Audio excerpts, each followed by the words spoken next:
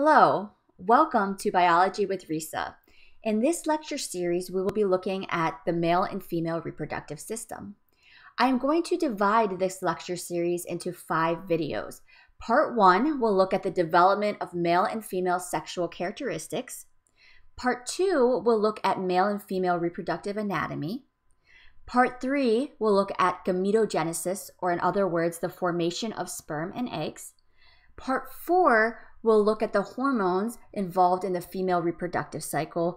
And in Part 5, we'll briefly talk about infertility and contraceptives. In this video, I will be talking about the development of male and female sexual characteristics. Let's first talk about how we can biologically distinguish males versus females. One thing that you could look at is the type of gametes produced. Males typically produce sperm, females produce eggs. However, I do want to bring up some exceptions, such as individuals that have genetic or environmentally caused abnormalities that prevent the production of sperm or eggs. So this means that some males might not be able to produce fertile sperm, and some females may not be able to produce fertile eggs as well. A second characteristic that we can use to distinguish males versus females is genetics. In humans, we have 22 pairs of non-sex determining chromosomes, or in other words, these are called autosomal chromosomes. And you can see them pictured here for a male, and you can see them pictured here for a female. However, we also have 1 pair of sex determining chromosomes. Males will have a Y chromosome, so they will be XY. Notice the X chromosome is long and the Y chromosome is very short. Females, however, lack the Y chromosome. So females typically will have 2 X chromosomes. And so they have 2 of the longer chromosomes here. However, again, I want to bring up some exceptions. Some individuals have genetic defects that prevent the Y chromosome from working. So in other words, the Y chromosome is not expressed. So they may have the Y chromosome, but it's not functional in their body. There are also situations where individuals have extra or too few sex chromosomes, and I will talk about those later in this video. The third characteristic that can be used to distinguish between males and females is the presence of specific organs and genitalia. Males typically have testes and a penis, whereas females have ovaries, a uterus, and vagina. However, I do want to point out that the presence of ambiguous genitalia in some individuals is possible, and I'm going to bring up some examples of how this can occur later on in this lecture video. The fourth characteristic that can be used to distinguish males versus females is the amount of certain hormones found in the body. Males tend to produce a lot of what we call male sex hormones, or in other words, androgens. And an example of an androgen would be testosterone. Females, on the other hand, produce a lot of what we typically think of as female sex hormones. And what you see in higher levels in females are estrogens. Estrogens are actually a group of hormones, and one type of estrogen is estradiol. Another type of sex hormone that typically is really high in females is called progesterone. However, I want to point out again that hormone levels can vary among individuals. Also, some people may lack receptors for specific sex hormones. For example, somebody who is genetically male may produce testosterone but not have the receptors for testosterone, and therefore their body does not react to testosterone. In cases like this, those individuals may actually develop female sexual characteristics.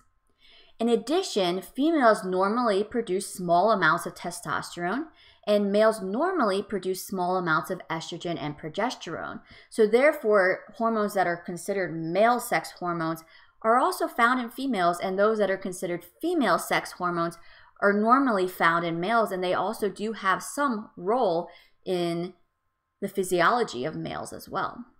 Before we move on, I want to talk about how we can categorize sex organs and sexual characteristics. Sex organs can be divided into what we call primary sex organs and secondary sex organs. Primary sex organs are organs that produce gametes. Gametes are also called sex cells. They're also called in males sperm or spermatozoa, and in females, gametes are the eggs. And other words for eggs are ova or secondary oocytes. The primary sex organs, therefore, are the gonads, because the gonads are what make the gametes. So in males, these would be the testes, and in females, these would be the ovaries. Secondary sex organs are other organs that are essential for reproduction, but are not the gonads. So in males, this would consist of a system of ducts to transport the sperm. It would also consist of a group of glands that are essential in creating semen, and as well as the penis. In females, this would include structures like the uterine or fallopian tubes, which transport the egg, as well as the uterus and the vagina, all of which are essential in reproduction. Sex characteristics can also be divided into primary sex characteristics or secondary sex characteristics. Primary sex characteristics are characteristics present at birth. So pretty much all the structures or organs I listed above here, all of these would be considered primary sex characteristics because you were born with these. Secondary sex characteristics are sexually distinguishing features, but they develop after puberty. So for example, in males, this would include hair growth, muscular physique, a lower voice, and the development of certain scent glands that develop during puberty. In females, this would include things like a change in the body fat distribution, as well as enlarged breasts and hips that occur during puberty. Now let's talk a little bit about embryonic development of these reproductive organs. This is something that I find extremely fascinating in looking at what causes male and female reproductive organs to develop. Before we get into that, let's look a little bit at female and male reproductive anatomy. So the diamond-shaped area visible here is known as the perineum. And this is the area between the thighs containing the external genitalia as well as the anus. In the male perineum, looking over here, we can see that it contains the base of the scrotum as well as the penis. And the tip of the penis is called the glans of the penis, right here. In the female, we have the urethral opening where urine comes out, as well as the opening for the vagina or the vaginal orifice, and then a third opening for the anus here. Surrounding the vagina, you also see the clitoris up here, as well as these folds surrounding the vaginal orifice. The inner folds here are called the labia minora, and this outer fold out here is called the labia majora. In both the male and female, you also see a line that extends from the genitalia all the way back to the anus, and you can see that here in the male as well. That line is called the perineal raphe, and it's a ridge-like seam right in the middle there, and it's actually a remnant of the two sides of the body fusing during embryonic development. One really interesting thing about male and female reproductive organs is that most of these organs develop from the same embryonic structures. This means that they have the same embryonic origin. These structures, these male and female organs that develop from the same embryonic structures are called homologous structures because, again, homo means same, meaning that they have a similar origin. Let's look at some of these homologous structures. In both males and females, we have structures that produce gametes and sex hormones. In females, these are the ovaries. In males, these are the testes. And both of these structures develop from the same embryonic structure. Another example would be the clitoris and the glans of the penis. Both of these structures contain erectile tissue that is stimulated during sexual arousal and orgasm, and both of these structures develop from the same embryonic structures.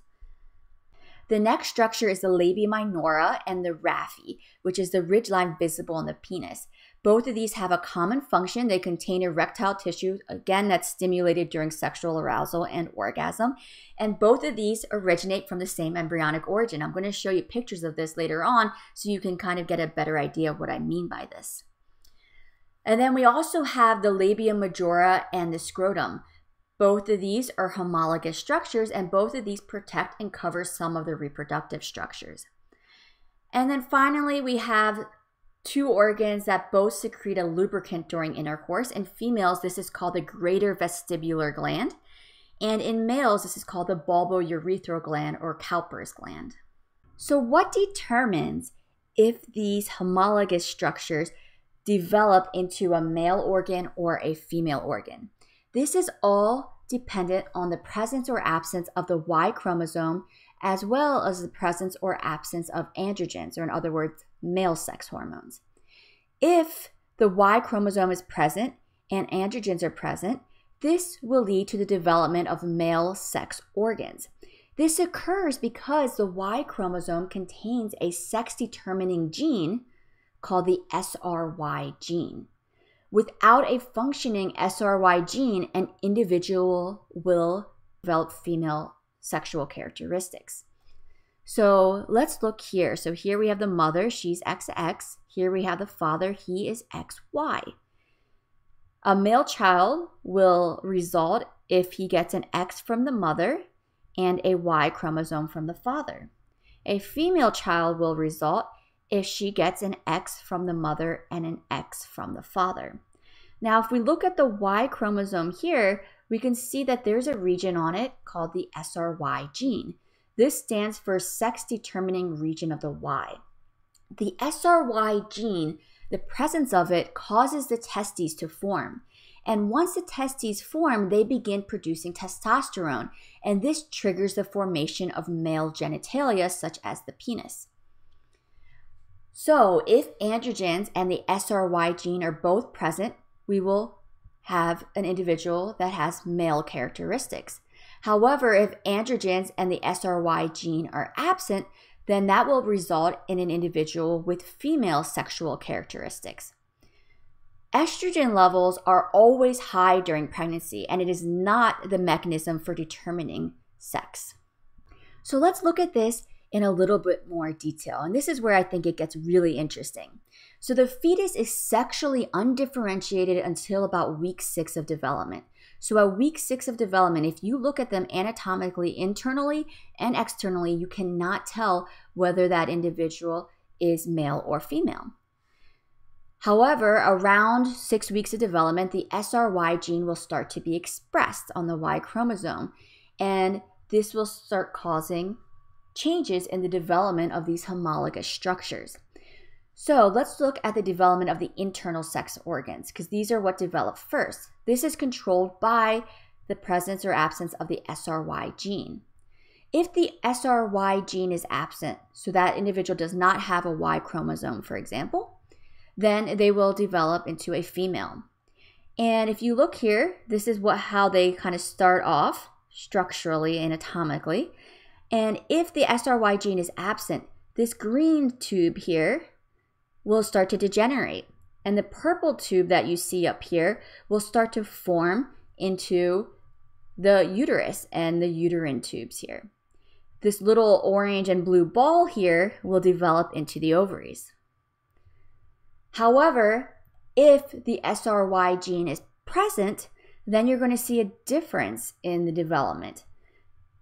Instead of the green tubes degenerating, the purple tubes will degenerate, and the green tubes will stick around. These little orange and blue balls in the picture here will become the testes, and the green tubes here will become the vas deferens, which transport the sperm. Now let's look at the external sex organs, and these are going to be controlled by the androgens. Once the testes form, they start to produce higher amounts of testosterone, and around 8 weeks of development, the embryo will start to sexually differentiate externally based on the presence or absence of testosterone. So if androgens are absent, these structures that you see here externally will start to develop into female sex characteristics or female sex organs. And so you look down here, you can see that there's a couple different openings here. You can see the urethral orifice and vaginal orifice and the anus down here. This little yellow structure here, if androgens are absent, it will become the clitoris. The pink structure that you see here will become the labia minora, or the internal flaps. And the blue structure that you see here and here will become the labia majora. However, if androgens are present, these structures are going to develop slightly differently. So this yellow structure here will become the glands of the penis, or the tip of the penis. The pink structure here will actually form like a little fold or ridge, and that will become the raphe, which looks like a ridge line along the penis down to the anus. And that opening in the middle here completely fuses together, as you can see. These blue structures here will actually also fuse together and create the scrotum, which will protect the testes. So from this, you can actually see how similar males and females are, because the development of their sexual organs originate from very similar structures, and they just receive different signals telling them to develop different ways. However, there are situations where these signals become swapped, and then people that are genetically male will start to develop female characteristics, and individuals that are genetically female will start to develop male sexual characteristics. Now let's look at 3 relatively common reproductive disorders. The first one is called Klinefelter syndrome. This occurs in males who are born with an extra X chromosome. Now, these individuals are considered genetically male because they do have a Y chromosome present, but instead of being XY, they are XXY. The extra X chromosome leads to some female sexual characteristics, such as enlarged breasts, as well as widened hips. They also tend to have smaller testicular size and penis size as well. Some of the biggest challenges that these individuals have to deal with is that having this genetic abnormality usually leads to infertility, so they will not be able to have children. Also, it can lead to some learning disabilities as well. This affects 1 in 500 to 1,000 people. And having Klinefelter syndrome can be really difficult for some individuals because of the fact they know that they can't have children in the future. However, other than that, they can lead a very normal life. If you are interested in knowing more about what it's like to live with Klinefelter syndrome, I will put a link to one of Ryan Bergante's YouTube videos below in the description, and he talks a lot about what it's like to live personally with Klinefelter syndrome. The next reproductive disorder that we're going to look at is called Androgen Insensitivity syndrome, or AIS. This affects 2 to 5 in 100,000 people. And this occurs in individuals that are genetically male, so they are XY, but they lack the functional receptors for androgens. So although they have internal testes and they produce testosterone, their body does not respond to the testosterone that they're making. This results in them developing female-like external characteristics. And you can see that in the image here. These 3 individuals are XY, so genetically they are male. However, the external sexual characteristics that they start to develop are very female-like. And this can become problematic whenever an individual is born, because when they're born, a lot of times what happens is that they are categorized as female by just looking at their external genitalia. However, genetically, they're male. So this leads to a discrepancy in kind of how these individuals usually feel and how people categorize them from the outside. Many AIS individuals identify as intersex, and this means that they do not fit the typical definitions for male or female bodies because they have a combination of male and female biological characteristics. If you are interested in knowing more about what it's like to live with AIS, Pigeon Pagonis has their own channel talking about this, and I will put a link to their channel in the description below. The last disorder that I want to introduce to you is called androgen hypersecretion. This occurs in individuals that are genetically female, so their chromosome composition is XX, and it's caused by prenatal hypersecretion of androgens from the adrenal cortex.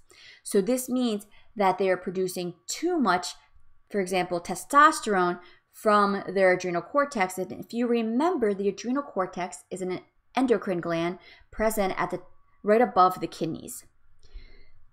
This causes male-like genitalia in these females because of the homologous structures that we talked about before. So if you look here, although this looks like it resembles a penis, this is actually an enlarged clitoris.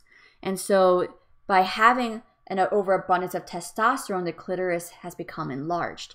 Also, the labia majora have fused together, and this resembles a scrotum here.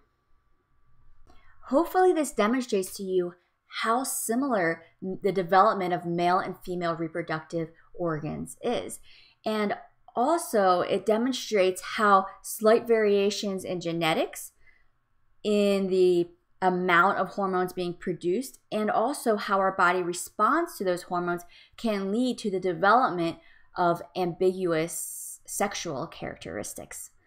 To learn more about the reproductive system, watch video 2, which will look at male and female reproductive anatomy in more detail.